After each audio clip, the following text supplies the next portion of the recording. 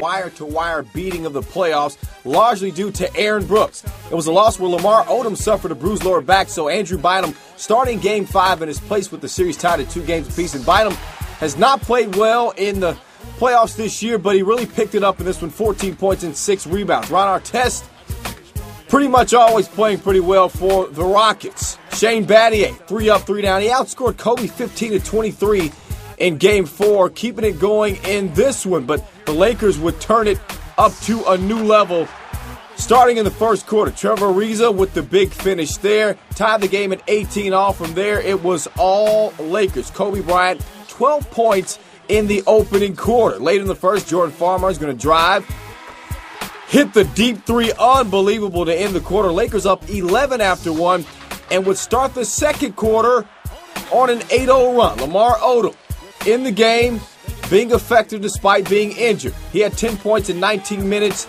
Then things started to get out of hand. Pau Gasol for the tough lay-in, 16 points, 13 rebounds for him. Then it's Kobe. 20 of his 26 points came in the first half. Lakers led by 25 at the break.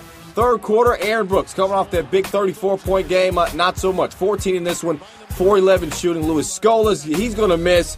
Then it's Brian Cook from the wing. Not going to happen. 5 for 29 from 3 were the Rockets. They shot 32% from the field for the game. And you remember, Game 4, Houston led by 30 after 3. Lakers up 40 after 3. Talk about sending a message. How the tables turn in this league. LA just hands a beat down, 118-70.